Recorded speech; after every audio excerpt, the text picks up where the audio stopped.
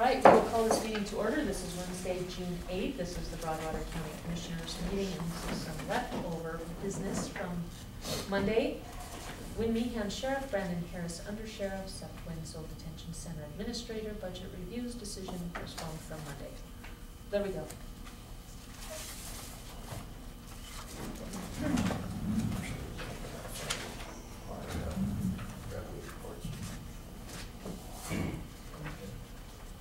I have some right here.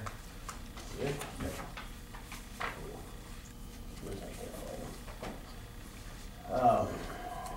Where's our public safety area?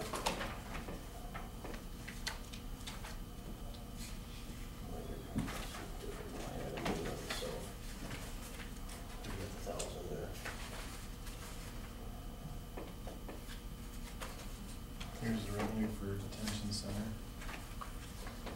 And public safety. So where's our, let's see, where's our cash reserves or whatever? That was the one thing provided on Monday, right? Yeah.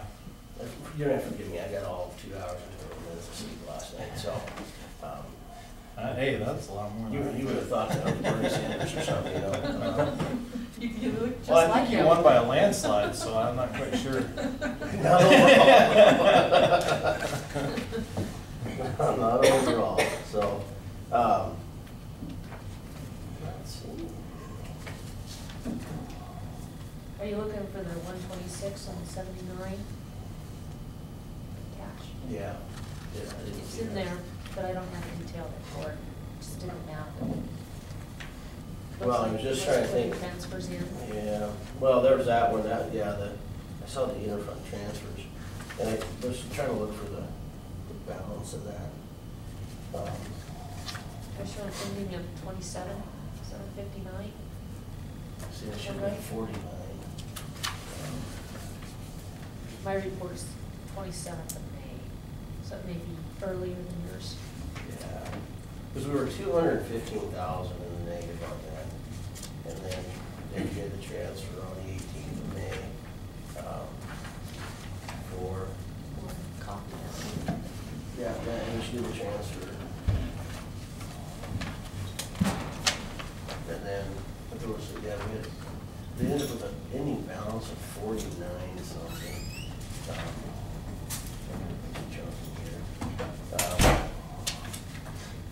So I guess I don't know how we're gonna fix that particular issue. Someone with a suggestion on that. I think that's the biggest, I mean, your budget in whole, it's a little concerning, but what is most concerning is that cash on hand. Yeah. Well, last year we started out with 14, I think it was 14.3 or 14.5, if I remember correctly. I want to say it was like 14.3 something. And we knew it was gonna be an issue then, that's just city stuff. And then that's what, we had to, I was trying to find that letter we all signed off on last year. I have a copy. Yeah, and, there's a lot of paperwork in the office.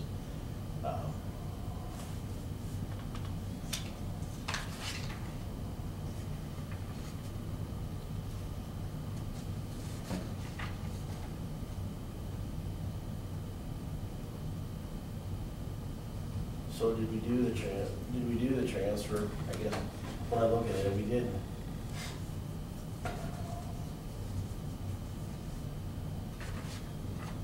So the 14,606 when we had extra, right? Yes. From public safety. Yeah. And then we have 66, we're not sure where that was coming from. Was that? I think that was just the savings, wasn't it, from Oh, extra yeah. revenue and over estimated expenditures? Yeah.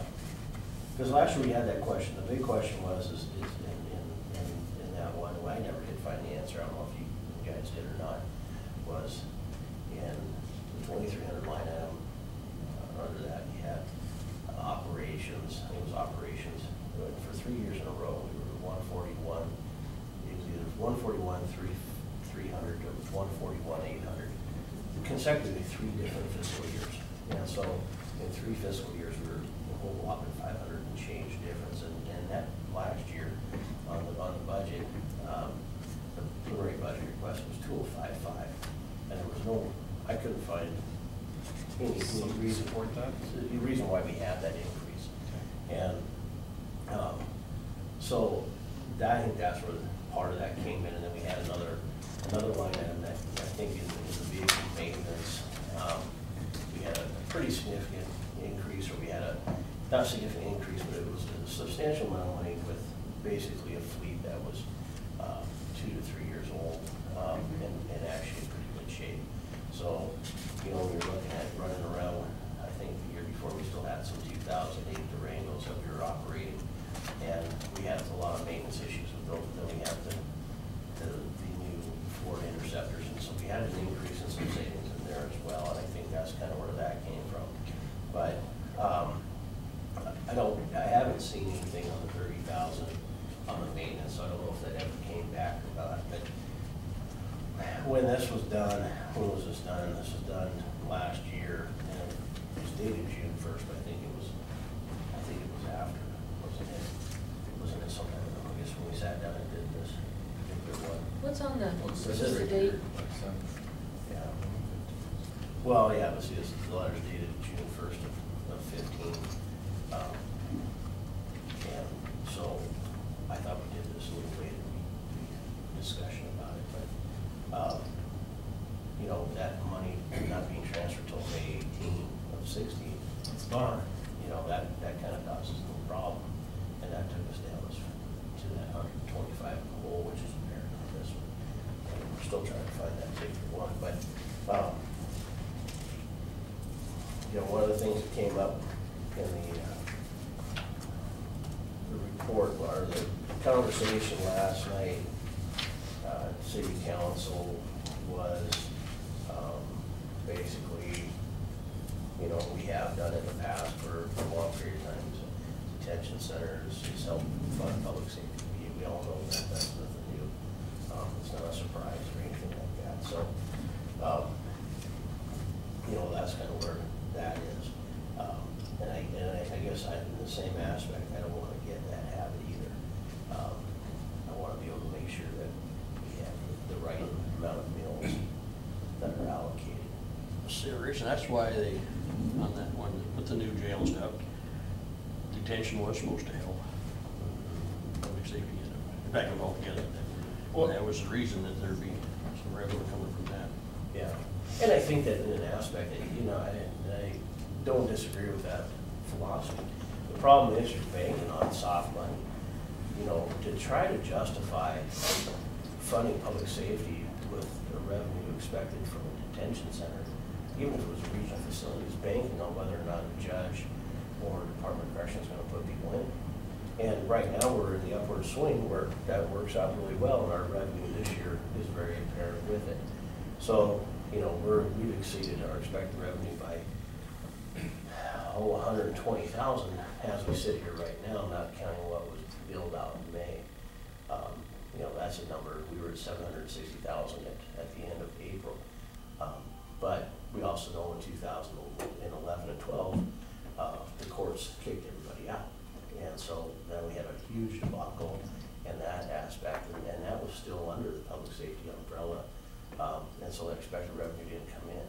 And so that's something I think, I guess, is trying to be financially responsible. I think we just need to find that middle ground of what is going to need. And then if we have excess in that aspect, let's put it in places to help out with the other things. And then the conversation that most of us have had about the budget this year is, you know, the expected revenue is if we have a year like we did this year, you know, I'd still like to have a pretty hard line on required mills.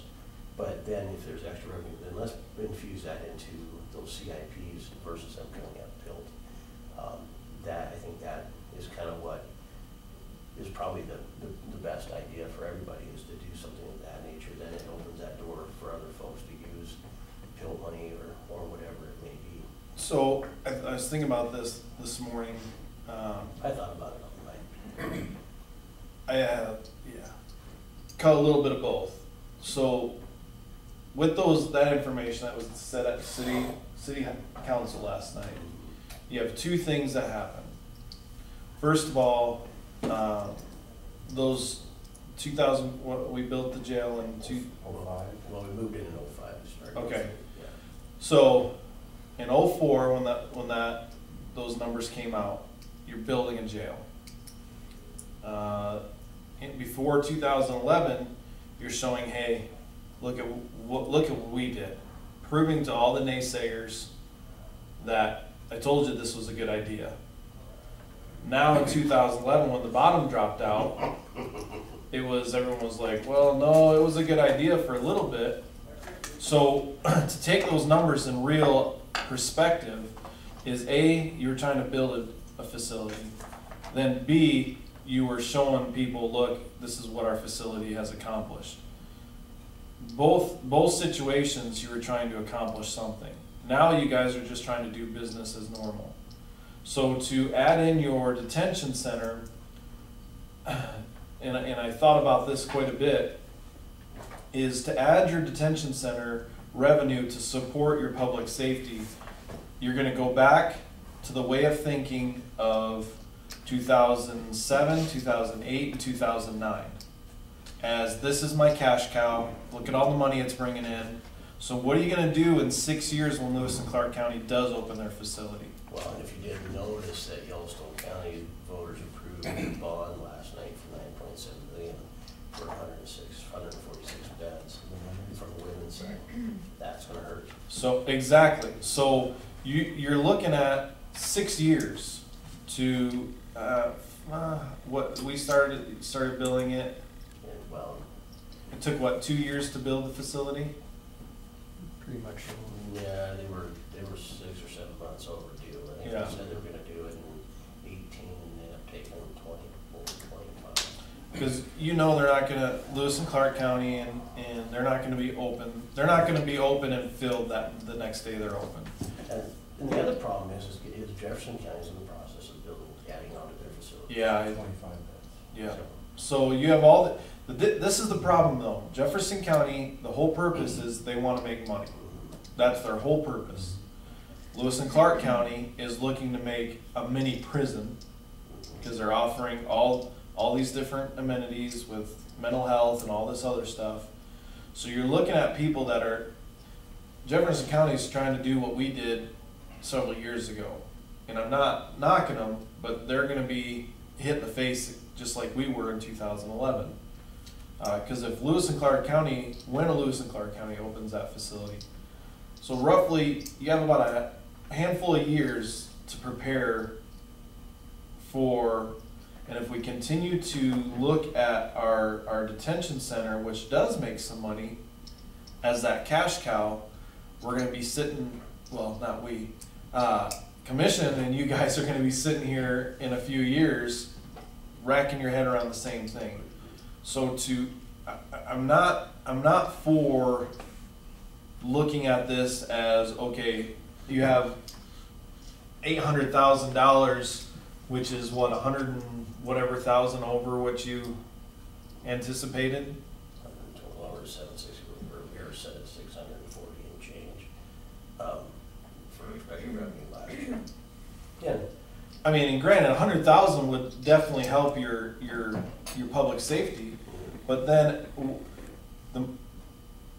and I said this in the previous meeting, the more that you guys want put into your detention center, the more you're going to burn out your staff and you're going to bust down that building. And so it's going to cost more for the upkeep, and you're going to be paying more and a lot more in training. And you've seen that in this last year.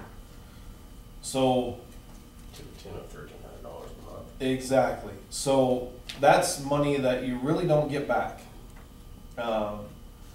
You know, because if your staff gets burnt out, you've paid the training and they go off somewhere else. So it's not like you get that money back. And we have one doing that right now. So, which is sad. So, I guess I say all that to say this. I see what was being, I see what the purpose of what was being done in city council last night, but you're looking at skewed numbers. And they're not real numbers. And so what, and I know just a little bit, talking, we need to really sit down in a couple meetings and go through and try to bring this 3% up. We can get you, I mean, that's where, 3%. yeah, your cash, Oh, 33. yeah. We're not gonna be able to, by no means, get you up to 33%. That's just physically impossible. Well, we weren't even at that last year, I don't believe either, but, Because right now, at the end of your budget, right now you have a month left, correct? yeah. And you're at 50,000 left of your budget, Yeah. 55,000 as of the 27th. So you're less, so to say that we cannot take money from the detention center, I don't think that's a true statement. I think some way, shape, or form, we're gonna have to tap into those revenues. But having to tap into those revenues also shortens you on your other needs. A vehicle, operating systems, whatever it is that you guys need, without coming to the commission and say, hey, we need this, where do you think we can get money from? I think that was the point of the revenue of the detention center, is to keep from coming here and asking for money, because you have that revenue in your detention center to do what you need to do your business. But to say that, man, It's a slippery slope. One of the comments I made last night at City Council is people have to understand, we are the second fastest growing county in the state. We also are notified in the state for crime, for violent crime. We have 13 of our own prisoners in that facility right now. 13. And it's not changing. Last night, we did a Brooklyn release on 2 felony charges because somebody brought in drugs to our facility. No husbands, you know. And all 13 are felons. Yeah, all 13 are felons. And all of them are, for the most part, violent felons or persistent felony offenders. And so when you look at that, you know, and that's what I told them last night, at some juncture, we have to get past this idea that we're a hotel. Because the fact is we cannot control people's bad behavior. And that's what we're seeing across the board, is that being stuck between Helena and Los Angeles has created us a huge clientele of bad behavior, especially on the Three Forks. And again, we're really spending a lot of time down there. And we're getting a lot of stuff off that interstate because of that. So we're seeing that influx, and so we have to figure out a way, and I think it comes down to having conversations, the same thing as at City Council last night, is that we all need to sit at the table and say, okay, what's the expectation of public safety? What do we want it to look like? And how are we going to get it there? And I think that, you know, we haven't had, in the history that I've been in the office for 16 years now, we've never had sit-downs and discussed how we're going to make it work, what we want it to look like. And we don't have everybody who's got a dog in a fight sitting at the same table. And so I was really actually happy about last night to hear that people were wanting to integrate city council and county commissioners and citizens at large into a planning group to say, okay, what is it we want it to do? And list the expectations, because that's one of the frustrating parts for me, sitting down with the city council on numerous occasions. They have no expectations of what they want their public safety to look like. And I've never asked the county commission, what do you want it to look like? Everybody just wants to make sure that if they call 911, the bad guy goes to jail. And that's kind of the gist of it. And we kind of want things as it's always been, but it's never been defined.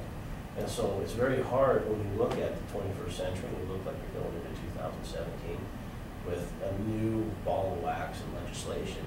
How are we going to combat what we do? We've changed our ways in law enforcement. Now we're in intel-based investigations. We're not so much boots on the ground. We're doing more time sit behind a computer doing that intel investigation based on, instead of going out and doing hands-on. So our jobs changed, our environment's changed, and the people we deal with have changed. And everything's gone through social media in a huge way. right. So, you know, I guess that's where we have to evaluate as leaders of the community to say, what do we want? What do we want to do with this? Where do we want to go? And what's going to be the best bang for our buck? Unfortunately, this is a mess that the three of you guys have inherited. And now you're tasked with that fixing it. I mean, and don't get me wrong, I mean, I'm looking at the cash cash reserve right here, cash report, the detention center. And I'm assuming this is gonna be, this is 421, so I don't know if it's different or not.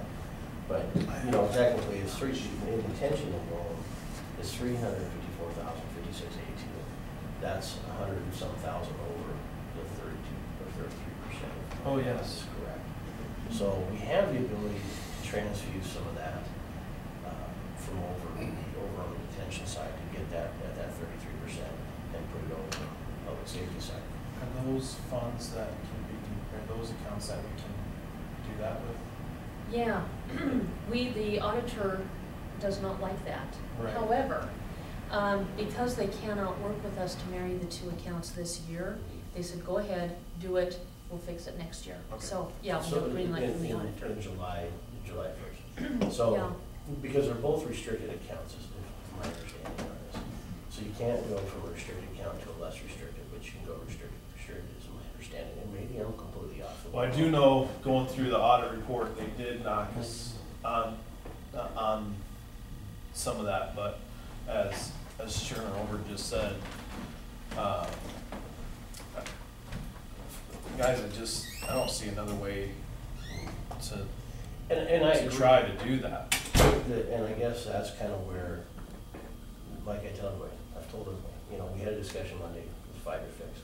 It's probably not a 5-year fix. I mean, I look at the budget report on a weekly basis. Every week I'm looking at it, trying to fix it. No different than search and rescue.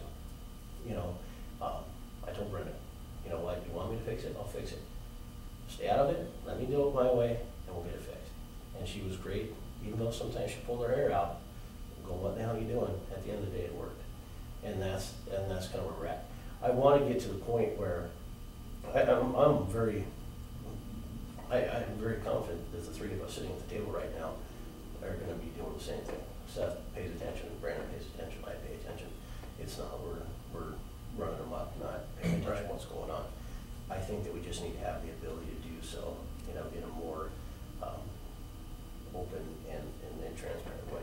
I think this is the best solution to that. I do not want to get in the habit of having to reach over into the detention side of the house to pay our public safety.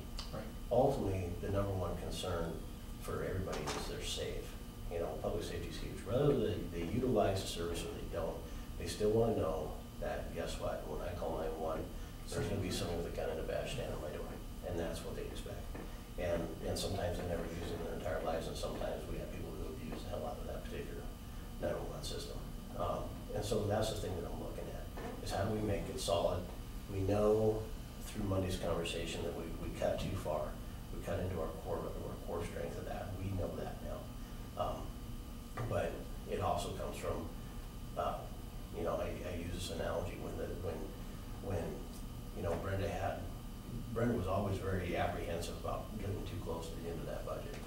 And so she would kind of hoard her money, and we saw it in June, you know, what do we need? And we saw that big influx, you know, because it was based on what money was left. That's not the way I want to do business. If I have an issue, I'm going to deal with it today, get it off my plate, and we'll get back to business. And that's how I choose to run things. So I don't want that big increase in spending in June. But what happens, we never spend all that, and then it comes to the commission and we have excess. And so we got cut, and because it wasn't utilized. And so when that happened, Brenda would tighten the notch on the belt just a little bit more. And then the next year, you know, the same philosophy Rich Thompson had when he was sheriff. I mean, he did the same damn thing. Is that fear factor that the commission's going to make them personally liable for going over budget. And you know, I think that's our budget's a lot like corn and water on this table right now. It's going to go where it wants. I mean, we can't control. Obviously, with the fires last year, we weren't able to control that. So I think that we have to have a little bit of fluency and workability to make that happen. That's just my opinion. So, you know, I think we look at it and say, okay, what do we need? I like having a standard set of a standard set of bills that we know we're going to have, and we can still function and operate on. If we have extra, we have extra, but that extra can also go into those things that we've had to come and ask for: vehicle replacement, different records management system, because one we have isn't quite what we're looking for, but it's $171,000. We ain't got $171,000. You know, we look at the radio communications. Communications is the #1 bitch and complaint on every incident that we have, because we can't communicate effectively across the board. So we've we earmarked $75,000 out of the 901 funds. We got a grant for $148,000, but we're still $148,000 short. So we still have a problem. It's been a problem for probably the better part of 3 decades, and we're still kicking the can trying to figure out how to get it done. And I think that if we go in and say, okay, this is what structurally we need, if the mill value goes up, great. If it stays where it's at, we're still okay to function and then get through things. And then if we have excess, then we can kind of take care of those things without having to ask. My comment last night is I would rather spend like Sheriff Curry or Sheriff Gookin or Sheriff Hoffman and sit down and have a 30-minute conversation over a budget instead of a 10-month conversation over budget. That would be very handy, especially considering that Sheriff Curry has an $11 million budget. He spends 15, 30 minutes with his commissioners. Okay, I've got less of that, and I spend a lot of time, so. Well, we like you. I think probably like him too. And he does have, you know, it's funny because somebody said he's got mafia money up there, and I had to giggle because he does have a citizen in his county that writes the sheriff's office a check for $1 million a year. I don't have that. I wish I did, but I don't. I don't think Ted Turner's probably that big of an advocate of the Broward County Sheriff's Office if he's going to write us a check for $1 million. Have you asked? No, I haven't. They did go to him years ago for a vote though, didn't they? Or they were trying to get. I think they were trying. But it would not benefit him any because he doesn't have any lake property or anything, so. No. There was somebody that got hold of someone in his company that, it was Ben and Rich, it was a long time ago. Yeah. You know, I'm So, just throwing a shot in the dark, but why don't we write a joint letter? Yeah. Honestly, the city, the county, the sheriff's department, fire, and ask for what we would like for public safety. That would benefit him. Fire, if it was split between fire, ambulance, law enforcement, justice, all of it. And we all come together as a united community. We got to Couldn't tap hurt. into some, we have to think outside the box in this. Because to make you whole, I think those are the only ways to think outside the box. I mean, And even that idea, I fully expect a no, but let's at least do the ask. I hear everything you're saying, and I think we're all on the same page. I think what we need to do is, one, short term, how do we get your department to November? Two, long term, how do we build your budget for next year, and where do we find the revenue? And then three, how do we strategically plan? Because you're right about the detention center. It's gonna have to be what it has been through this last couple of years, the cash cow, for lack of a better word. And this year too, it's gonna have to bail out. But we've gotta figure out a way, like you said, to put it into CIPs, to have a strategic plan for where that revenue goes, because someday we're gonna need it, like we did in 2010, 11. So, you know, I kinda think maybe for today, we should focus on how do we do the short term? We're Well, in June. And I think that, you know, I don't know if this ending balance over here on the cash side of this, of 2302, I don't know if that is money from this year's revenue. Is that part of that? Do you guys know? should be. Can I see your report? I mean, so the revenue that's come in for that, is that being put into that account? So the 120,000 that we're over, You mean the revenue coming in for the detention Yeah. center, is it going into the detention center? is it going into that account right there? Or is that money that was left, so we had the cash reserves and we had money left over from last year? So the question I have is we know at the end of the day, this year, we've been averaging between the $70,000 and $77,000 mark for monthly revenue for the detention center. I don't have a number of what Tammy billed out. She was working on it yesterday for the month of May. I do know that we're at 760 and change in that. So we're 120 excess there. We're about 120 excess over here. I know the one report, if I can find it, from the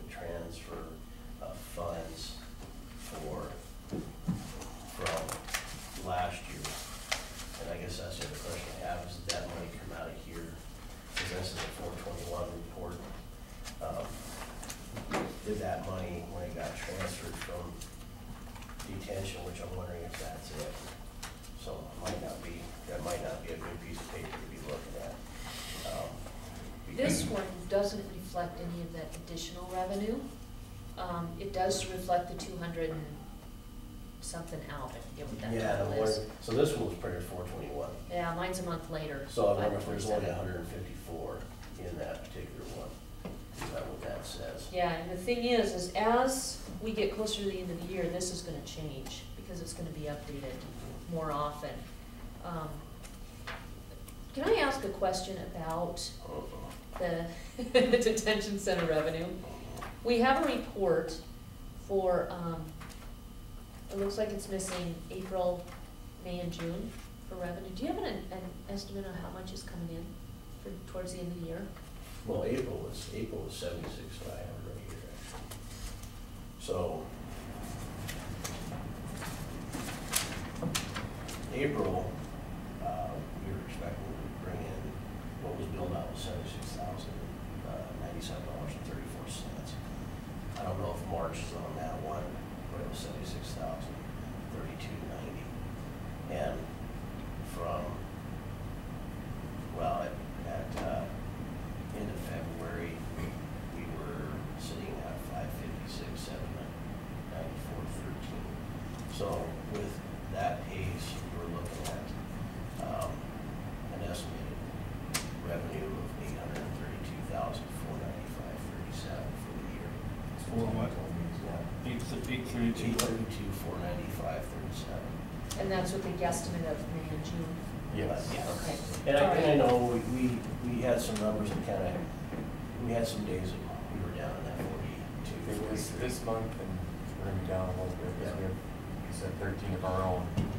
That's the highest you guys have been throughout the year, correct? Is 13 your own? Yes. That's right. Pretty much a record anyway. Well, Yeah. that's not counting the days, I mean, every day somebody goes to jail on a misdemeanor charge. And then, yeah, So, so they're there for a there's- day or two. and There's then- like, Right. yeah, or less than a day sometimes, but, you know, so there's, There's money we're spending that we really could be saving.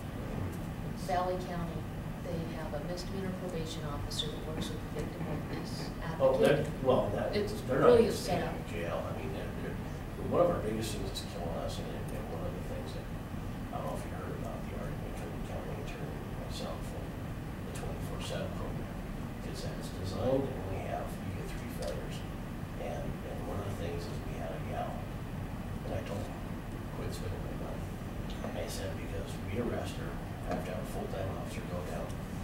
After she goes hot twice up here with the detention staff, the officer has to come in and grab her, take her downstairs, intox her down there, and then he's gotta do paperwork. The detention staff's gotta book her in, the dispatcher's gotta go to criminal history, fill out the fingerprint card, for then her to come up here and get OR'd again.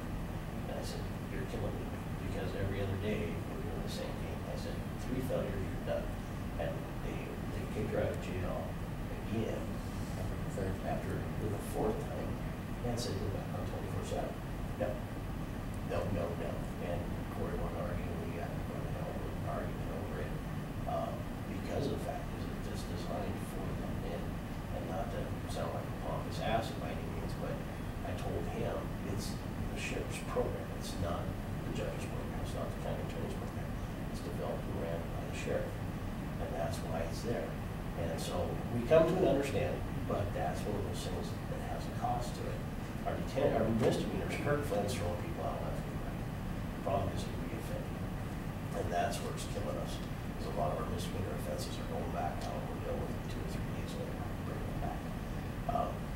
Being in an aspect, right, misdemeanor probation officer to deal with those type of behaviors, but the problem is you still have to have an accountability issue on the back end of that, because then if they continue to violate, you gotta do something with it. So that's just a reality we have to face. Are these transients, or are they You know, most of, citizens here? you know, believe it or not, most of the people we deal with, I can't figure out why they're even here. You know, a lot of times it's literally pick, they say, oh, it looked like a nice place, we stopped. Reality is that there's no work here. And a lot of them don't have a license, a lot of them don't have a car. So they come here, they get on their welfare, they get their assistance, they get on their Section 8, and guess what? Since there's no work here, they said, well, you tried to find a job, but most of the population is very transient. You look at it, a lot of our seniors and our elder folks are starting to pass away. And the people that are coming in on the backside filling those homes up aren't from here. And they don't bring anything to the community except for their drug problem and their basic lack of respect for other people. You know, you look at the horn theft case, you know, people going around stealing horns. I mean, Marvin's probably put the better part of, he's probably over 100 man-hours into that investigation alone. That's not the only one. That's not the only one of it There's either. two other officers. You know, so. So there been charges filed on that yet? Yeah, should be a warrant sitting on Corey's desk. We got the truck that they drove. It was a small truck out of Missoula. They got the guy. 748. They just leave. And that was still, there was some locals, or was it all locals on that? No. The I don't even one, think they're here. the one local that we had was on the BSC theft, where they went out to the camper BSC and stole all the horns there. But they also stole all the horns out of White Sulphur. So Right, okay. that was one of our local kids, and then his little cronies. The group that came in and nabbed the Rousers and everybody else, that truck was stolen out of Missoula, and Missoula never reported it. And Highway Patrol even had it abandoned on the side of the road, but they never reported it. So when they finally found it in Helena, because we had it all on Facebook and everything, the gal at Helena says, this truck's been sitting here since Friday. So they went up and nabbed it, and truck stolen, person who stole it has a $25,000 warrant. The female party involved, she's got a $15,000 warrant for arrest. We found an ID, a prison inmate ID in the truck, and that guy's been scum and probation, they don't even know where he's at. And there's one other person involved in it. But you're talking about people from not even our area that came in and they really caused quite a ruckus. And then we made road checks on Paul's account, contents, and places of that nature. So it's one of those, the geographical boundaries that we're dealing with now, it's hard. I mean, they're coming from all over. So, not to You're fine. switch you, but, so you're gonna projected, tentatively, you'll be almost, close to 84,000 over your projected revenue. No, I'll be almost 100,000.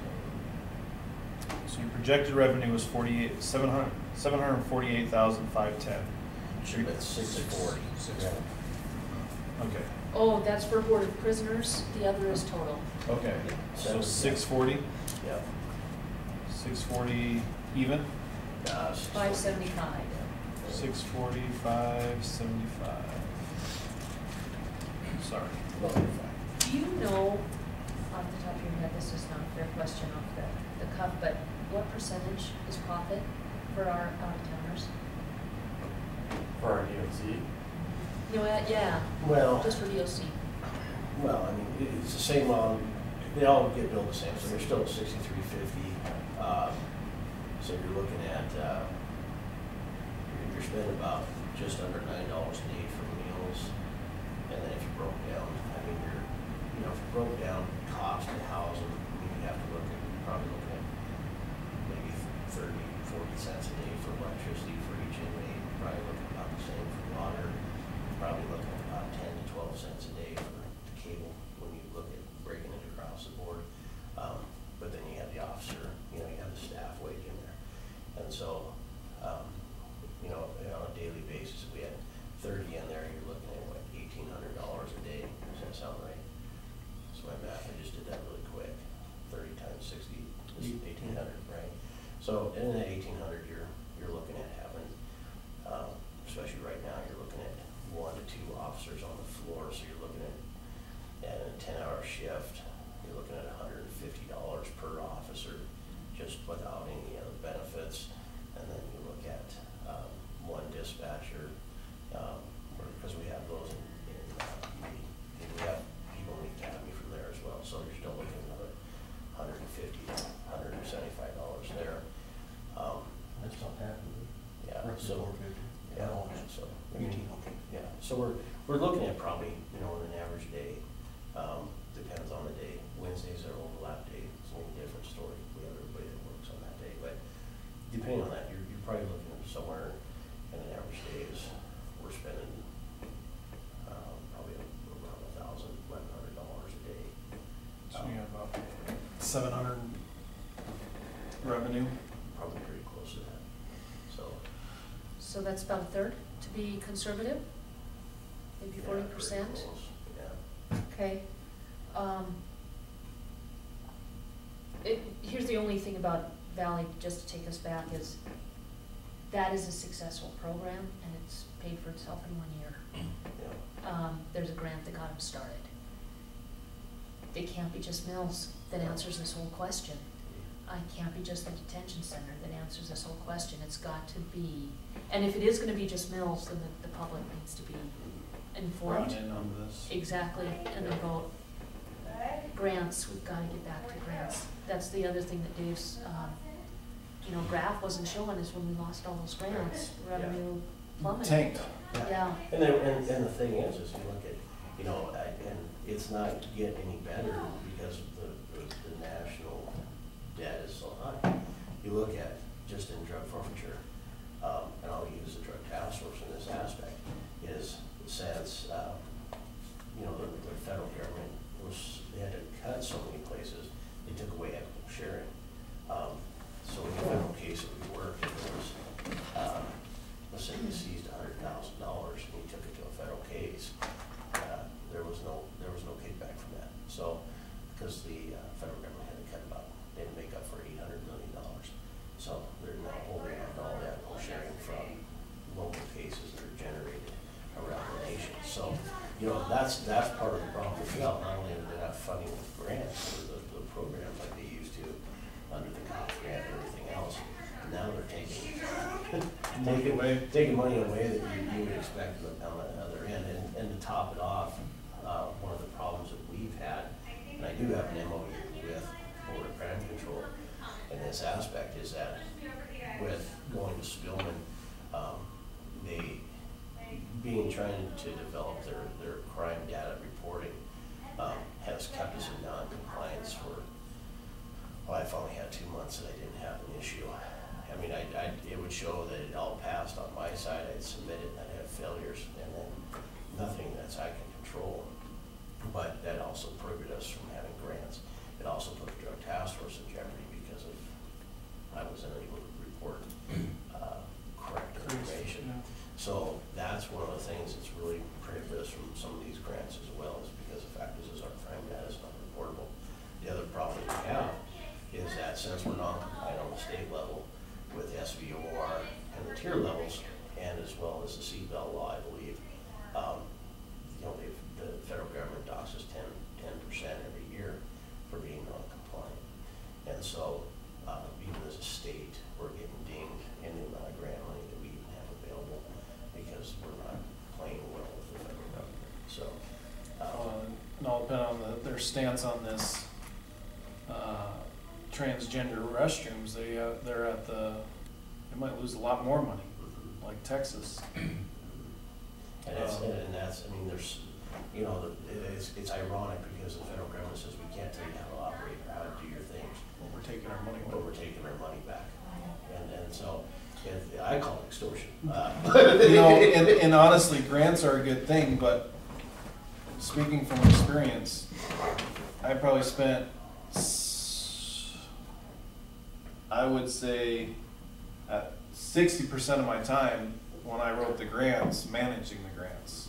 that's the other So- thing we need to address, because it's gotta be a piece of the puzzle, but it can't be the whole thing, and it can't be what we're relying on. Yeah. But it's it's one of the legs of our three-legged stool. So if you have someone, I would not suggest any one of you three, because you just, For grants? yeah, I'm sending Bree to a grant writing school now. and she'll be able to manage it, and But she's a scratcher too, that's the Yeah. problem, is that she's not gonna be able to. Well, that's the problem. The problem that you face, and Wynn can attest, when I wrote, we'll just use the UDL grant. Granted, it brought a lot of money into the county, but we spent a lot of money because I honestly spent probably 60% of my time managing that grant. So I was the sergeant at the time, so my time as a sergeant was more or less managing a grant. So granted, it brought money in, but you spent on the backside a lot of money to have one of your higher ups manage that grant. And That so, grant didn't cover that. and the grant didn't cover that. The sheriff's office ate that. What it did cover was overtime and things like that, with the exception of all the time that it took to do the reports, to set up the compliance checks, to A, B, and C. So if we're gonna go the grant way, you know, I don't know how much Mia charges. Well, $30 an hour. you gotta look at more than just your department too. Exactly. We've got public health, we've got an RN doing the same thing. Yeah. Again, why is somebody at that Stature. pay scale spending time on clerical? Mike Conkey, same thing. He is high paid. Why is he doing his time on clerical? You guys, we need to figure out, I think, a way to have somebody administering, writing, and following those grants who is a clerk for the county, not for the Exactly. sheriff's department, not for the other side, quote unquote, but for all of us together. Jefferson Yeah. County, what do they do? Don't they have a specific grant writer? Well, Denise and, no, it was usually the other, when Steve Marcos was there, him and Denise wrote all the grants. Okay. She was one of the main, that's the administrative assistant, but Tammy's busy all day long, I mean, she doesn't. Yeah. Well, grant writing, you just can't take any Joe Blow to do grant writing. If it wasn't, honestly, if it wasn't for Julie Fisher up at Border Crime Control, I would have failed at writing my grants. So you really need to get someone that has the understanding of the grants, what each department's looking for, to get you something that's actually worthwhile. The Somebody who's bulletproof, dedicated to exactly, that. the bulletproof grant, that vest grant, that's easy. You just, this is what I need, so on and so forth. And that's no management whatsoever. But when you're talking about overtime, you're talking about actual real funds, it's gonna take a lot of time. And that, the only reason why I asked about Mia is because she writes phenomenal grants. She's one of the DHS grant. You know, and I know, like, Drug Task Force, part of their grant funding is their administrative costs, and so that's already built into it. The problem is it takes time, and that's one of the things that's kind of kicking us in the rear right now is in the last 2 days, I've spent 21 hours in meetings. Right. Right, that's, I haven't been able to do my work Yeah. because I've been in meetings, not counting this morning. And so that really is, it's the position, the job has changed, and that's the hard thing, and that's a hard thing for the citizens of this county to understand. They're used to the way when Rich on Sundays would drive around the county waving when everybody's stopping and talking, and when Brenda would get tired of answering the phone, she'd get in her car and drive around. I probably put 10 miles on my car a day, from here to the house and back, you know, and that's, or from the house to here and back. And that's what I mean, because I never leave my desk. If I could get lunch, I'd be amazed. And there's a lot of times like Monday, lunch came and went, and next thing I know, it's dinner time. Yeah. And so it really, the environment has changed, and obviously part of the things we're dealing with is the stuff that's come from the national level. When we start talking about police brutality, we start looking at the record from yesterday, we start seeing local officers getting in trouble in the county and city suit. And just so we're clear, is in that particular lawsuit document, I want the sheriff's office, it's named there twice. Over the Matt Thompson issue up with so all board of directors are named in that particular one for the ETF, which I happen to sit on. So, not saying that we're named, but we have probably some policy issues that we need to address and everything else. But we don't necessarily have a dog in the fight as far as the town has yet. But that's some of the things we're dealing with. Obviously, the pocket cameras. I have a third request from the ACLU in regards to racial profiling, and I haven't had a chance to get back to it. And we all know how the ACLU is about getting information. And when they do the Freedom of Information Act, it causes scenarios. So that's kind of where we're at. It's not, even from when you sat with Captain, see things have changed quite a bit in that aspect. I'm sure. And so it's really, you know, our deputies, our road guys, if we see them, period, you're lucky. A lot of times they walk in the door in the morning, you don't see them until the end of the day when they're coming home. And it's not because they're just out jolly around. Well, it's like, we used to have party patrol on, just from like 2003, when I was hired on. We'd have party patrol Friday nights, Brandon and I would go out, bus parties all night long. I can't remember the last time we've been able to do a party patrol, because they're going from call to call to call, every night. I mean, it doesn't stop. It's constant. Well, we understand there's a definite need. So roughly about almost 191, 88, almost 192 over projected revenue. Does that sound a lot better? Yeah, it's pretty close. All right. So And where are we, the detention center already has their 33% set aside. That does not take this into consideration, correct? Hopefully. The only question I had, and that was one of the questions that if Debbie was able to ask her, was the fact that when she did the transfer, did that change that bottom line number of 354? Okay. And if it did, it took it down to 154. Now, if my math is correct, the 33% should be about 226,000.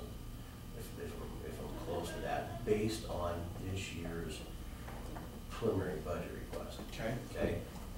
So, if that's the case, then that's where we need to be. So really, at 154, we're talking about a $70,000 change, which we're still back to that 126,000. If I could find the form, and I can't, I thought I printed it out, is that you're looking at somewhere in the realm of just under $50,000 in the cash balance for public safety with the transfusion of the 200,000. That's the 33% though. That's the 33% one. And how much was that, you said? It's 49,000, I want to say it's like 49,936, I think. That So number's- we'll just rough the 50,000. Yeah. And how much did you say you needed for the 33% for detention, optimum, It was like 226. 226, okay? So, and that's, again, that's what that preliminary budget request, and so, like, I think I sent it an email, I can't remember, I suffer from CRS today, but I thought, one of the things when I looked at the expected revenue between, and we took some of the things out, because one of the problems we have is that our inmate commissary and our inmate phones is getting put in as expected revenue on the detention side of the house. Problem is that money is actually supposed to go into an inmate welfare, morale welfare account.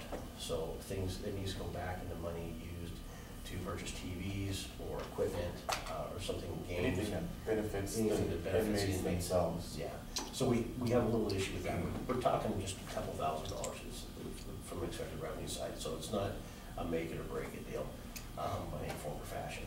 But, I think the projected was, right around 807, with all the things that are going on. I'm trying to, and we have the CBA agreements, and so if you look at the preliminary budget, when you look under uniforms, there's the CBA agreements that are in there, the clothing allowance, and then the boot allowance every other year. So those two items, and then also the initial issue of the uniforms. And then that same thing on the public safety side as well, so there's a little different look to that. So I right on that. So that was 266, excuse me, 266 on the detention side.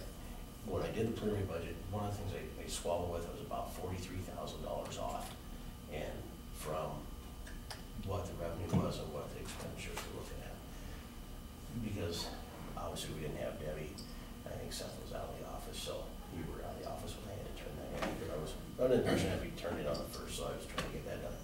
So I was trying to fine tune that a little bit, but I figured 43,000 is a workable number that it's not gonna kill us to try to get through. And so, and not having Seth there, and Brandon was gone as well, so we couldn't figure out kind of what the plan was for the next fiscal year. So that is a very large guesstimate in just the information I know. So we're pretty close on that. Okay. So, and we should have some excess from the budget of this year, because we're at 84% as of the end of May. So we have the 2 pay periods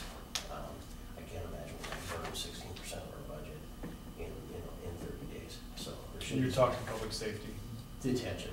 detention, Yeah. okay. So detention and dispatch are sitting very well. Oh, yeah, So I'm not too concerned about that. It's the public safety side of the house, is where the issue is, and we're over line item. The only thing that I see the transfer of the 20 or whatever it was, of the emergency safety meals. Now, hopefully, that will, compensate the overtime issue. pretty close. It's pretty close. One of the things that we've had to do, and I'll be honest with you, it's taxing at times, is the overtime is not allowed without administrative approval. So no call out, nothing happens without either approval from myself, Brandon, or Seth, which means that there's a lot of times our phone rings at 3:30 in the morning because something happened. Then that's what we're seeing a lot of. There's a lot of crimes are being committed between the hours of 4 and 5:30 in the morning. And so there's no way around it. So the call out's killing us. And that was one of the things, so when you look at preliminary budget of safety this year, it's still at the $40,000 mark because we are seeing such a huge increase in that later in the day. We're seeing a lot of incidents right out of the gate in the evening when everybody's getting home, that 5 to 8 o'clock. It's very busy that time. So I thought, well, what if we changed that deputy, like back in the day when I worked for 18 months, 9 at night till 7 in the morning. Problem is I'm still gonna suffer the call out on the front side. So it's kind of a balancing which side of the sword I want to throw myself on which how do you even call out. I have to look at both sides. Take a chance, and right now, I'm taking the chance of possibly a call out on the back side versus the front side. And it just seems to be a better business choice in that aspect. So this is kind of where it's at, but it has been quite dramatic. And then obviously the request from the county attorney and defense counsels, that's the other thing that's really played a lot into the last fiscal year is those cases. They want everybody in the damn office out on every call every single time. And you look at the Vicki Harris attempted homicide out of 3 forms. 7 of the 9 sworn officers in the department were sitting there. When you start looking at overtime just for that incident, you're pushing the $2,000 bill. So, and then she's gonna plead out anyway, so, really you're looking at, which way do you go?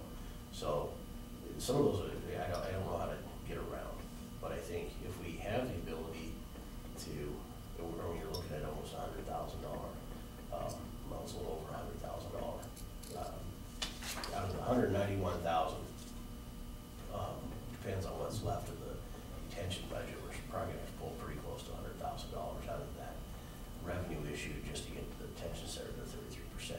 And we could probably go down from there because 33 is the max. We could get away with 31, which is probably about 250 and be okay. I don't think some of the things we're dealing with like this year right now is obviously the training. We've had 2 people in detention basic every academy class. But after that's done, we're not gonna have that issue hopefully. With the promotions, we should have some stability within the ranks down there, so we shouldn't have the turnover that we've had in the past. We've had a lot of people interested in, from the detention and control side, want to come upstairs and fill the vacancy that's in the patrol division, but I don't have time or the money to spend with 28 months or 28 weeks of training. Right. So that's gonna go out to a post-certified officer only. So we're gonna have a little frustration level there. We might lose 1, maybe 2 out of that, and we'll have to go back through this process again. However, I think that really, the way things are down there right now and what Seth's done, in the facility, I really see that it's a pretty stable area. And so we could probably get away with more than 266 to 250, and that would take that transfer to about 99,000. My math is, well, 96,000, give or take, not counting whatever's left in revenue. So it still leaves the door open for possibly $100,000 transfer from the revenue of the detention center over to the public safety side of the house, and we're still looking at about a $266,000. We're looking at that 266 as well as that cash reserve there. So, we probably need to have more of the 32, 33 just because we can't So last year you went forward with what, 14% on hand No, we increased that through that letter. Yeah. to make up It was 33? It would, no, We came up with it's like three, I thought it 10 was or something. 28 or 29 is what, Total was? Yeah, we didn't bring it all the way up to that. no, Okay, so. go ahead. I was just looking through all the different numbers and, 3% is 243 of projected. So the preliminary budget for public safety right now, 243,300 would be the 30% for net cash reserves. So in that case, if we had the ability to transfer, we're looking at about 150,000 to start to gate off with. And of course, there's obviously going to be some residual from dispatch control as well. So, you know. In dispatch control really doesn't bring in much revenue, do they? No. And the thing, and when we look at expected revenue, like, under public safety, we have the sheriff, we have civil expense, we have civil. Civil is very dependent on what's going on in society as well. Right. So, we've had halfway decent civil year, but not what we've had in the past. You just need to get more people public concealed weapons. Well, There you go. everybody's got it, But the thing is, and the nice thing is now is it's finally slowed down. Where we were averaging 14 a week, now we're now 1 or 2. It's just good. We're starting to relax a bit. People who want a gun have a gun now. So we're starting to see that reduction. So when you look at the preliminary budget review or budget, I didn't increase, even though we had $4,600 in its weapon permit fees, I didn't increase it because I can't. I don't know if there's going to be $2,000 worth of people wanting this weapon permit, and I didn't change anything. So if we, I don't know what's going to happen. And so, a couple years ago, we had a huge influx in that, and a lot of people dealt with the Kavanaugh, the one incident. I served a lot of papers and posted a lot of property during that time, but we haven't seen that since then either. So, some of those are pretty static. So. hey, what is the detention, or the detective gross, off the top of your head? 65, 80? Yeah, I think it's right around 66. Okay. That's what we So, talked about Monday. If you look at, what are we talking about transferring from the detention? I was, just a rough number, if we leave the 33%, it was about, rough guessing about 120. 120, and then plus that 50 we have in cash right now, so that'd be 170. So if you look at your cost for your employees, your Where's that overall at? budget, detention, or I'm sorry, public safety. Public safety, yes. If you take your originally budgeted total, what you need to get through to November, just a solid 33%, would be 185,555. That's 32. If you add the 65 to that, then you're looking at 243. All right.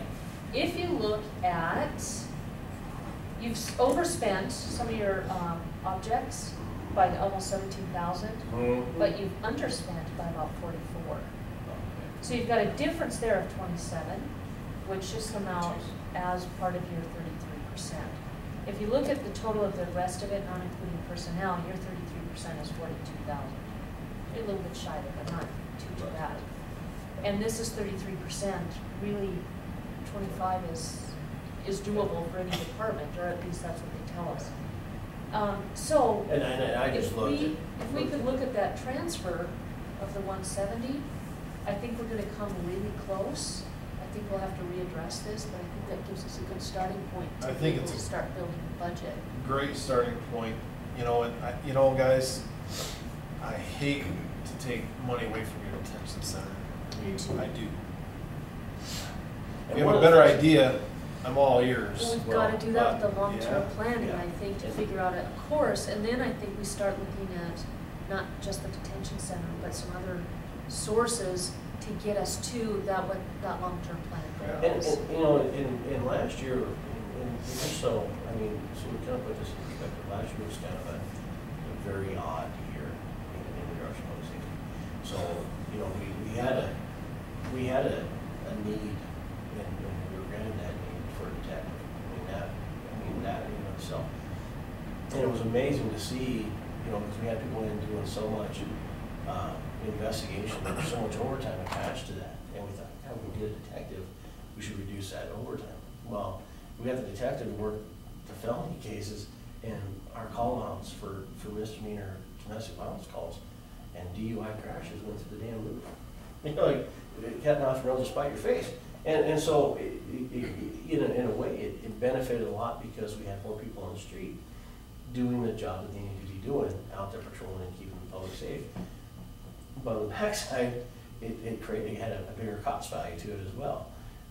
And I didn't know that there was, you know, like I said, on Monday, I didn't have any knowledge that, you know, when I walked in here on the time asking about the detective, I asked for approval, and I was approved and authorized to do so. I wasn't part of that conversation. I need to find a funding source for it. And so that's where part of our salaries is obviously came into play, is that we have a position that no one found a funding source for. Right. So now it's encompassed in the preliminary budget of this year. Yeah, so, which has room to move either way. But there's some things in there. My idea with the detention center is, you know, I did increase the expected revenue, proposed revenue, from 640 to 650, and I talked to Seth about it. Is that at 650, we're looking at right around an average of 28 paying customers, and I think that for this next fiscal year, I don't think it's tough, but it's workable. And I did have a conversation with the sergeants and I believe the corporal about it as well. It's doable if we do it the right way. And Well, then now that we have our full-time transport, he starts next week, just full-time transport, so I've told him, feel free to, if you gotta go pick up 15 from Billings, go pick up 15 from Billings, if they, you know, if they're gonna stay here. And yeah. so we're gonna have a lot more ways to get people here. I mean, that should help there. Can you quite be a bit. more selective then? Yeah, But we did reach out, Carbon County reached out to Brandon, because they're housing in Bozeman, and Bozeman's just an expensive facility. And the bigger problem is that Bozeman's charging about 120 for bed rate. Well, you get Carbon County or hell, even us, we can't afford that. But they refuse to house DOC. So when Carbon County inmates go to Bozeman on pretrial detainment, the day they're sentenced, Bozeman's saying, now get them out of our jail. And so now Carbon County reached out to Brandon. He's got some friends down there, and I think Sheriff McQuillan was gonna call me. We were trying to come to an agreement where they would just travel, or we'd come down and meet them somewhere and pick up that extra slack for them. I have Muscle Shell bringing Yeah. 3 on Friday this week as well. So, having the eastern side of the state really, I mean, I know Custer County's at capacity in their new facility. I know Glen Meyer up in Valley County's capacity in his facility. In Dawson County's always been at capacity in their facility as well. So it's the need is there for it, and I think we can bank on that for a period of time. And I think as things go on, but I know VOC is definitely taking a hard look. They come meet with us at MSPOA on a very regular basis, trying to figure out how they're gonna do their stuff, because they can't afford to continue to house DOC prisoners in county jails. And so they're really taking a different look and a different approach to it. So even though they're working on that, and they haven't worked on it for a year, I'm still comfortable that they're gonna be probably 2 or 3 years out from putting an action in place. So, but in that time frame, what I wanna do is continue in the fashion we're on. One of the things I wanna see is a CIP for jail maintenance. I don't like the fact that we have to come and have a discussion about a grinding system for the sewage, when reality is that should have been something that was implanted into that system at the start. No one knew, no one thought about it, whatever. And when you looked at the current numbers in 2003, you know, we were 9 inmates. Well, you're not causing a huge influx, and I mean, the school does more than that, but when you have 47 inmates flushing everything they can, we've caused some problems, and we understand that now. But I think if we can get to a point where we're budgeting correctly, to say, you know,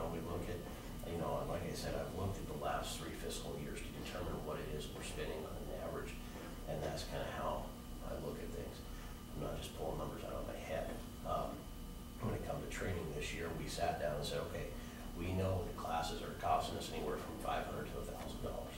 We know that. One of the things we're getting beat up on in the courts is our staff is not adequately trained. And so, not only do we have a state mandate, but then we're losing cases because the juries don't believe that we know what the hell we're talking about. And so, we're in another fall on the sword, which way or the other, front or back, it doesn't matter, we're still losing at the end of the game. So, I think that we do a CIP for jail maintenance, do a CIP for training, when those high dollar classes come up. We don't have to dip into necessary our normal training fund. $1,000 for Sentinel's cell phone forensics down in Vegas, and luckily he stayed with his uncle down there because we didn't have to pay room and board. Just had to pay $1,000 a mile out of the fuel for the car. So we need to look at that. Those things, I think we have a CIP for that. We have we get to a point where we can transfuse some of the detention center money into vehicle replacement. We have a van right now that's got a few miles on it, but it's still good for a period of time. You know, one thing just to back up on that, not to interrupt you, I'm sorry, but the CIP from the detention center, the the PILT is for capital expenditures. For vehicles, for weapons, it might be wise to continue to think about PILT for that, but to set a plan. This is how much we want to do every year because we need to be transferring out every so many years. Right.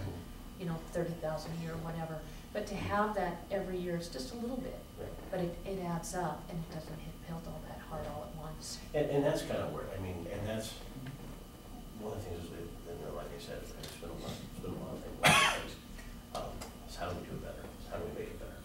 And so, and the plan for those futures, we know that, 4 years ago we came in and asked for new firearms because they were all worn out and we needed new ones. And it became kind of a long, controversial conversation point about replacing firearms. And so even the discussion I had with Seth was, if we can, let's take some revenue, if we had the ability, to put it over in that weapon, so there's not a question. The county, there's lots of things in the county that need to be fixed, and I don't want public safety to have to be the only person. It seems like it's coming to the table saying, I need it. You're not. I know, I'm not. But I think that, I think through, proper management, I think we're gonna get to that point where we're in that right area. And what I appreciate, just from the times that I've come over and sat with you guys, what I appreciate is what you've done with Tammy, going through and doing QuickBooks on your own to see exactly what the bottom line cost is to run that. That's forward thinking. And I greatly appreciate that, because when it comes time for this and we're trying to see, okay, what is our end goal here to figure out, what the public safety needs, that real number is going to help tremendously. Rather than, I know the almost 13 years I spent over there, majority of the time it was a guessing game. Been going through the budget 3 or 4 times, on my own. It's a guessing game. I appreciate the fact that you guys have the forward thinking to say, okay, let's figure this out real number time. Well, I always want to know what was in there. Agree totally. Yeah, I mean, that's huge. One of the things is, everybody, you got one person down in the county, and everybody's going, I need a report for this, I need a report for that. And we all do it, we're all guilty of it. But, when you look at the report, you might be a month off. And so for me, I want to know what I have right now. Right. And so that's been one of those things. And Tammy has taken it very well. It's even though it was kind of a voluntold, would you do this? Please, thank you. And so it was an option in an aspect, but it wasn't. But it's really been a benefit. And so she's really done really well at it. But I want to know, and there's a lot of people in the community that want to know. It's so amazing. During this commissioner race, every single one of them has asked me, how's your budget? There's lots of budgets. Why the hell are you coming asking me about money? But it's been one of those things, and people understand that public safety is a necessary evil, and they want to make sure it's there. They just want to make sure it's not being abused. And I think that's where having these solid numbers. Well, and also in election, I've not just learned this, but through this process, the 2 departments that it seems like just get hammered and during election is road department and public safety. Just get demolished. But. I And you mean, can't do anything No, right. there, No, it's, no. it's a love-hate relationship. Oh, yeah. I mean, it really is. I mean, you know, and there's times, I'll be honest with you, you know, I'm driving down the road on Lower Deep Creek and it's like going, you know, across the moon and hitting every crater. I mean, it's like, good God, you know, where's the crater? Yeah. Then you realize it's raining, and guess what? They can't do anything. And so even I've expressed that frustration and go, God, I just want to pull the Data's driveway. You know, on that Saturday morning when you hit, you know, you just lost a kidney because it fell out of your body because it was so rough. But I've stopped myself from doing that. But, you know, I think, and kind of go back, you know, having those current numbers, I think helps. And it helps with people in the community to understand that, you know, we've asked for where something at. And I think that's the huge part. There's a lot of, it's been thrown around the United States so much being transparent that it's even found its way here. And it's, I think people really want to know where things are at. And public safety and law enforcement, we all know, have just been beaten severely the last 2 years with all the things on the national level. And people don't realize, and I think the community doesn't realize, that what happens on a national level, it hits even the smallest department in Broadwater County. So we've had to kind of play some finesse and everything else with that. So Well, it's like, you know, the body cameras, those aren't cheap. I mean, granted, you guys got a screaming deal. And screaming. I mean, but still, I mean, those are things that you had to do because a national level. You know, not that they're a bad idea, but I'm just saying, it's, those are things that are forced upon a small agency that doesn't have the funds of the larger agency. Now you're figuring out how to pay, you know, and thank the city for picking that up. That's huge, but still, Yeah. there's other instances like that that you guys are paying for because of Boston, New York, or whatever you want to say. And that's a small percentage, but it's painting the entire profession, Yeah. with a very wide false brush. Yeah. Well, one of the things that Like that saying that 1 million police officers did their jobs while it was today. Yeah. Yeah, exactly. that never makes sense. No. Right? And one of the things when it comes to the public safety, we did a lot of change last year with the construction and the moving things around. So there's some things that aren't going to happen this next fiscal year. We have to finish the hallway, and we have to get that done. But for the most part, we did have to, Seth's working on it, we forgot our interview room. And it wasn't until yesterday, sitting down with the fire marshal, in regards to one of our cases that we're working, that it dawned on me that we don't have an interview room. We have a room, there's no carpet, there's no camera. And that reminded me that last June, I had the same conversation with the sheriff that we need to get a recording system that's functional. And so Seth is on that. I did tell him we're gonna have to ask for some forgiveness if we go over in that, but he's the only source I have to do that. And that's unfortunately, it's a very necessary evil for us. And now we've escaped not having that for the better part of 7, 8 months. It's just amazing.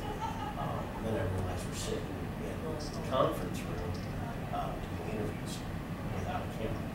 And so that's one of those, you know, another unfunded mandate of your interviews with juveniles and adults on film will be recorded audibly and visually. And now we get it home from the partner about what the courthouse is becoming. But we are working on that and trying to get that in place before the end of this year. So there, I will tell you, I don't know if there's funds in there or not, but we will have to use a little revenue in that aspect. We have a CIP for building We do. maintenance that fits. And Yeah. maybe that might be something we said. Unfortunately, I lost our bid for it. I thought I had it. Do you have it? So maybe just write it up. And so there's things like that, but for the most part, a lot of that, we've we've had some change in the ranks, obviously, and so, hopefully, that's all settled. You know, and I think where you guys are on new grounds is you have a group, you have people that are willing to sit down and work together. Okay, that hasn't happened in years. That have actually wanted to sit down and work. And I think that's where we're gonna make the best headway and get the plans done to prevent this. It's not, there's no bad blood, there's none of that. Actually want to sit down and work. So I think that's the difference, a huge difference in this aspect. You know, where the willingness to work with each other is going to be there. You know, unfortunately, you know, the bad side is we're not going to be able to make everything whole. You know, and you know, I felt your pain last night. You know, getting beat up a little bit at city council.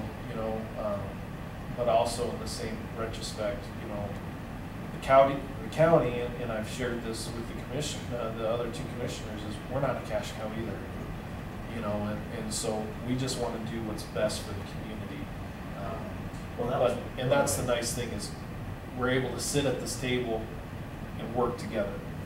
You know, and that hasn't happened in years. No, this has been very positive. I am so thankful. You guys are amazing. That was one of my most frustrating points of last night. Unfortunately, we missed it.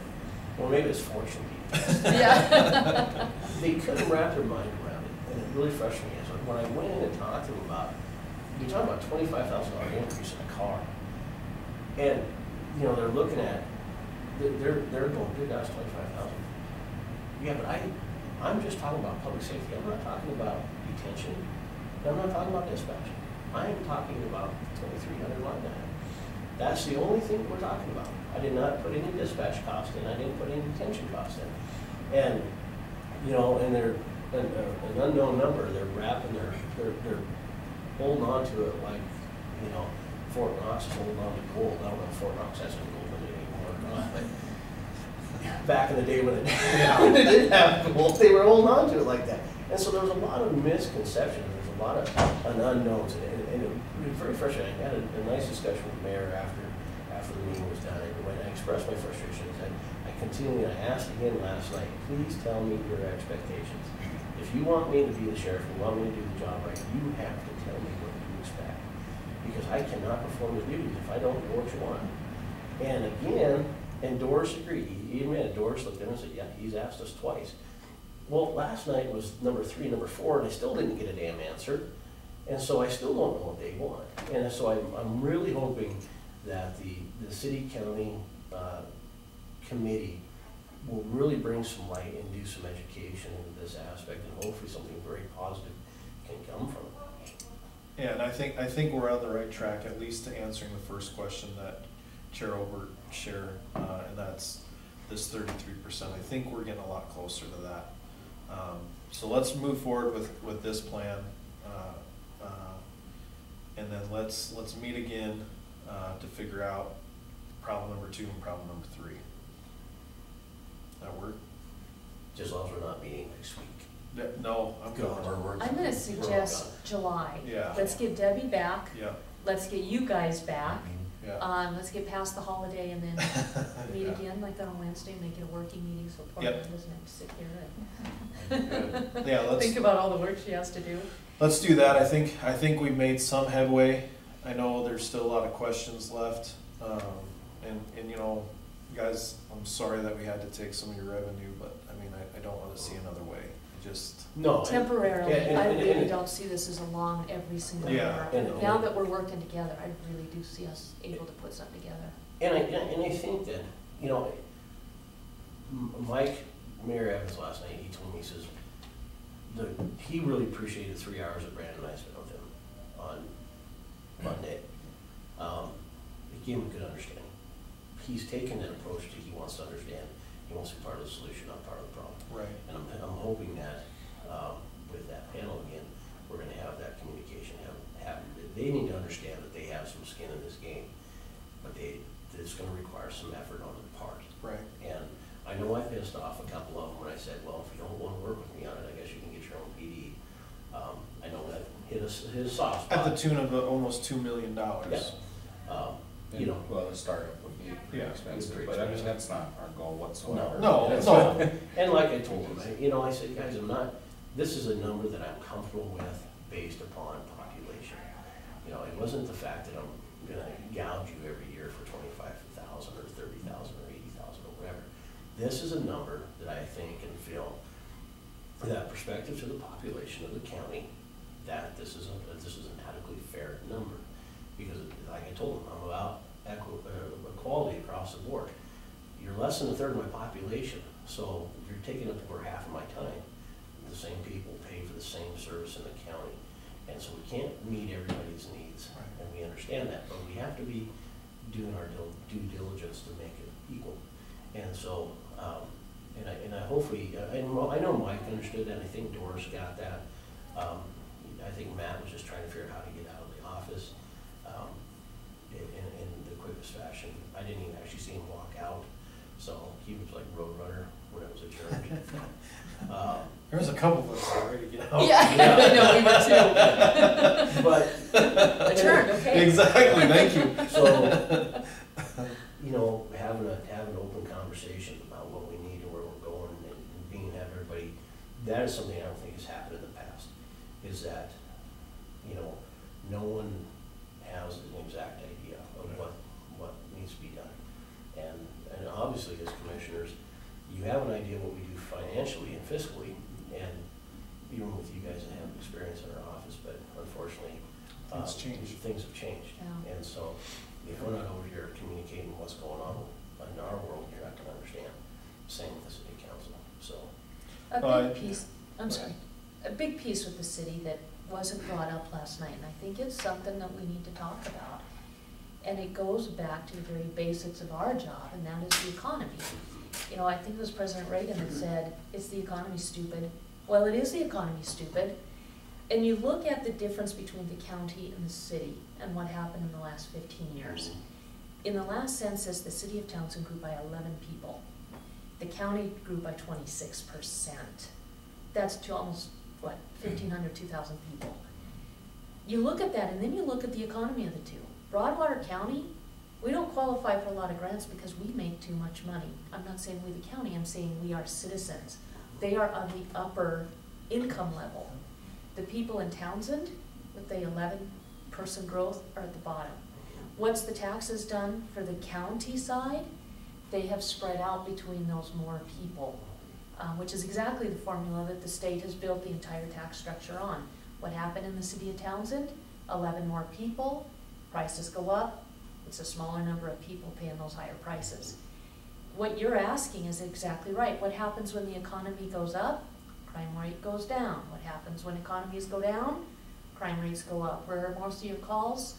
In the city, because your economy is down, because they didn't have that growth.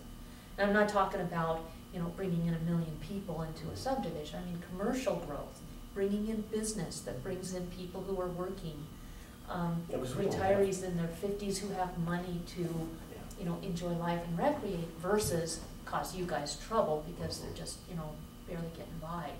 And that's where, and when you look at the dynamics of what's going on in the south and even up in north, and a little bit on the backside of the lake, when you look at those, it's not property crime so much. It's not the trespass and the theft and the criminal mischief and stuff like that. What we're seeing, especially in the downward departure of the economy and everything else, is the violence aspect. When you look at domestic calls right now, it is more common than not that either a firearm or a knife is being utilized in those calls.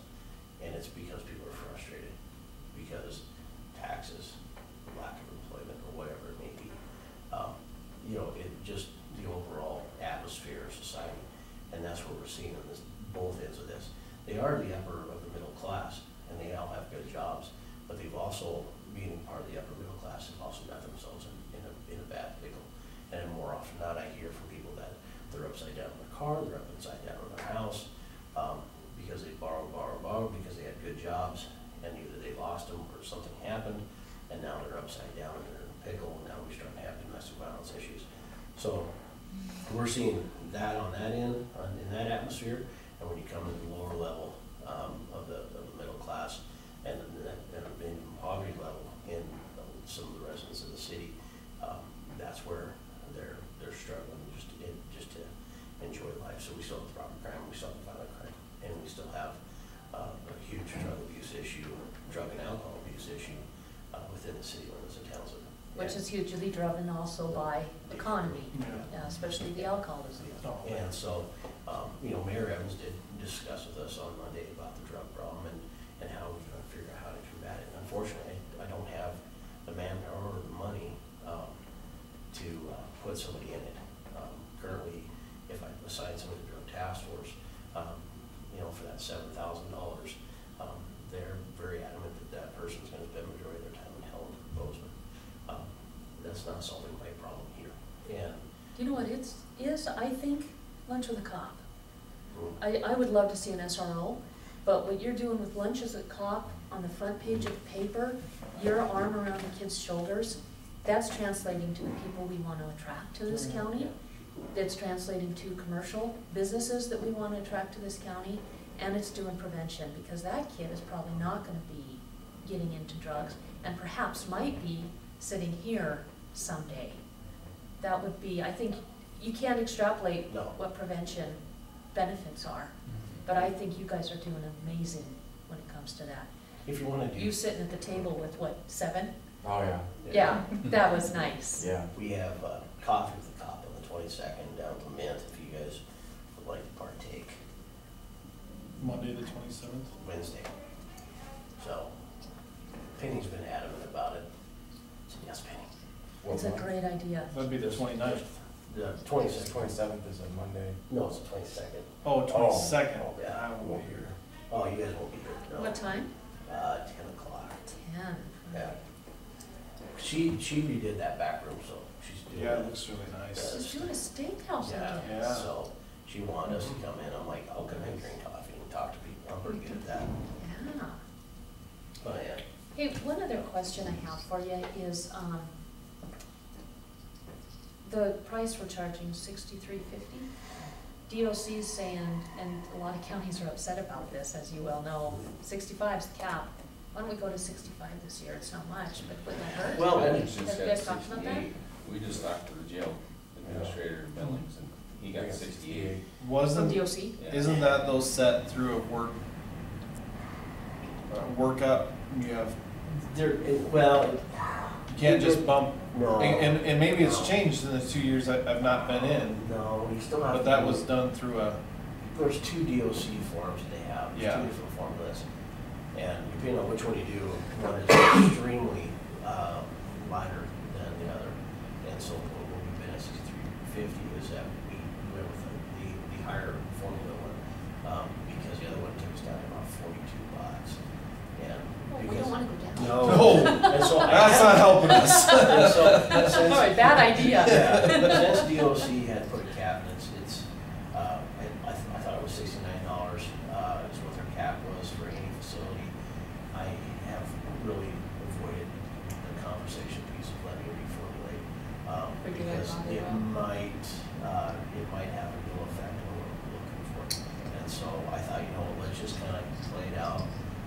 Batista and Adrian Slaughter, I'm sure you know both of them. They usually are MSPOA meetings, and they kind of give us hints of what DOC's doing and where we're going. Unfortunately, a lot of it's regional facilities around the state for detention centers and that, which, it's fine and dandy if you want to put a regional jail on Helen.